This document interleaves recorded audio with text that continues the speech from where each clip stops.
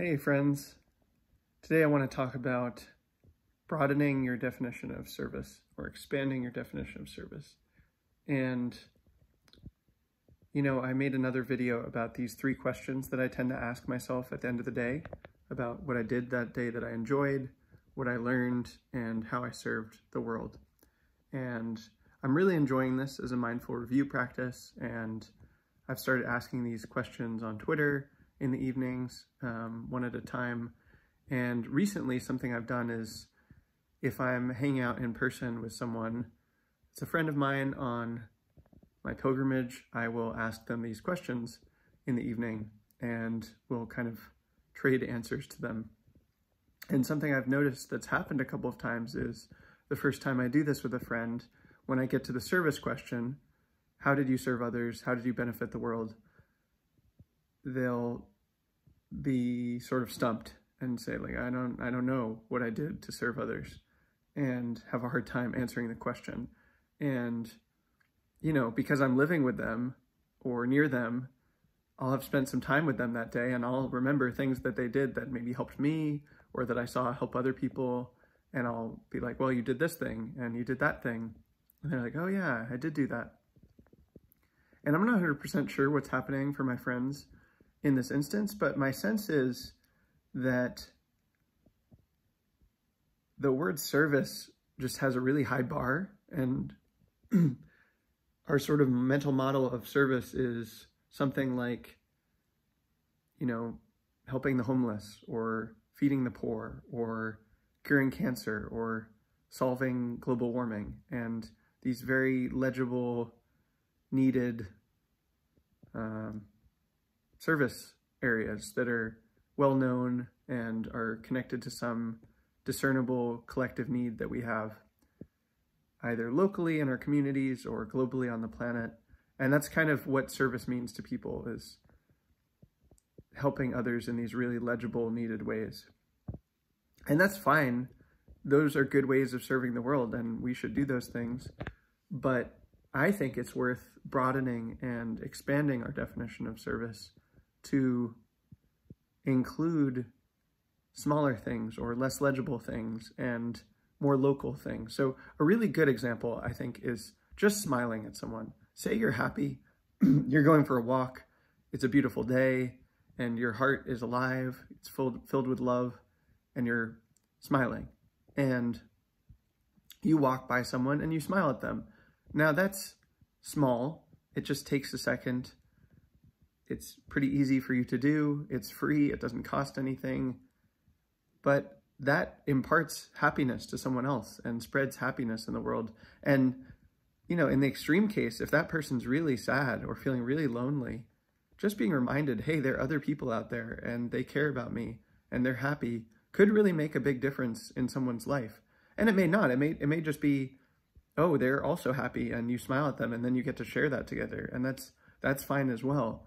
But a smile can have a very large impact, even though it's something small and easy and quick and free and, isn't legible in a way that you could make a nonprofit built around smiling at people or something like that.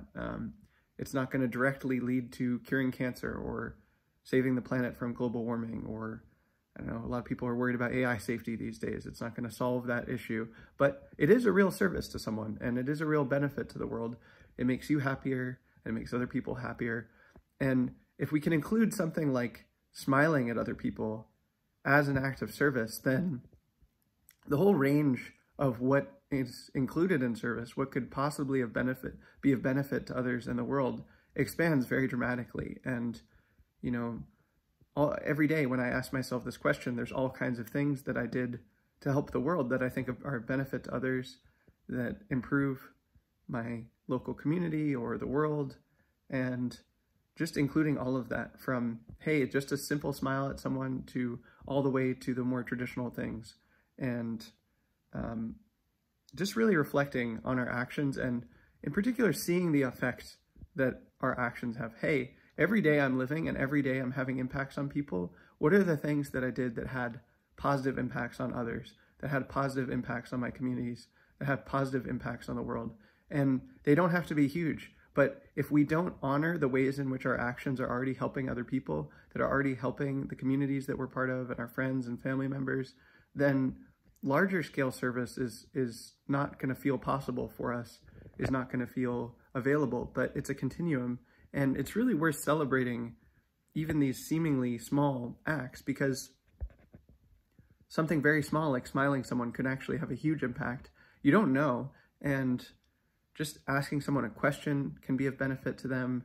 Just spending time with someone, just listening to someone, doing something small that's nice for them, like cleaning up after them, or, tidying their space, or, all kinds of things can be very kind to someone or of benefit and help improve the world. And it's really worth noticing that the things we're already doing have positive impacts, that we're already being of service and benefiting others, and then really celebrating that. Like, wow, I really helped someone.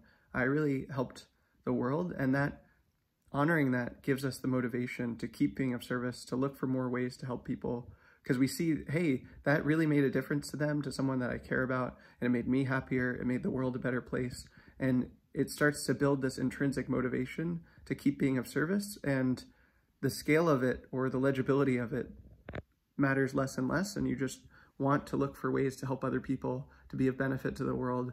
It doesn't matter so much, how legible it is to other people or how big of an impact it seems to have in sort of a quantifiable way. You're just like, hey, this is a good thing. It makes other people happier. It makes me happier. It makes the world a better place. How much of that can I do? How much good can I do today with my life? And if we live in that way, where every day we're asking ourselves, what good can I do today? And at the end of the day, we're asking, what good did I do today? Then that's a beautiful life. That's a really beautiful life. And on the scale of a life where you've lived for years and decades, orienting towards service, looking for opportunities to help people, that actually will have a tremendous impact, an absolutely enormous impact, and one that's really hard to fathom. It's so large, and you can't quantify service of this kind. There are things that you can quantify related to service. If you're running a program, you can say, how many people did we feed today, or something like that. But if we broaden our definition of service, not every way of being of service is going to be quantifiable or legible in that way, measurable, and yet it's still of impact. It still is of benefit. It still serves other people. So I think it's really worth looking at this. What do we understand service to be? How are our actions impacting other people? Are there ways we're already being of benefit to others and the world that may seem small or weird or illegible?